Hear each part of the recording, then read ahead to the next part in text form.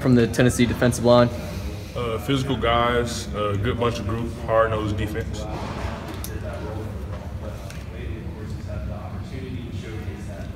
Kendall, for you, what's it kind of been like from the spring to now to go from the second team, work your way in, and to kind of have that starting job now?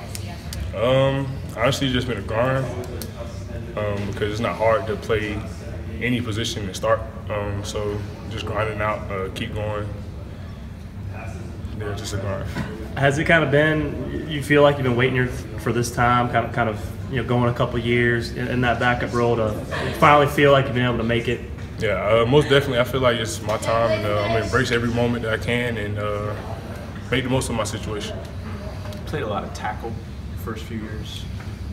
How much guard did you play, and when did you kind of move over to it? I feel like I moved over to some more guard probably like last year. Last year I started playing more guard and working in tackle and guard. Do you feel more confident? Is something about guard?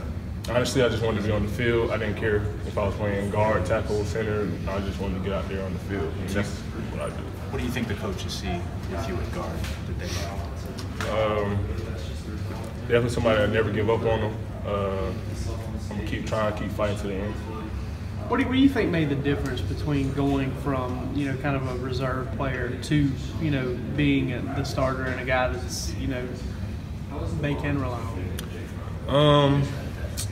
Honestly, you start proving it during the workouts and preseason and stuff like that. Like it comes a lot more than just now. But like as me being there now,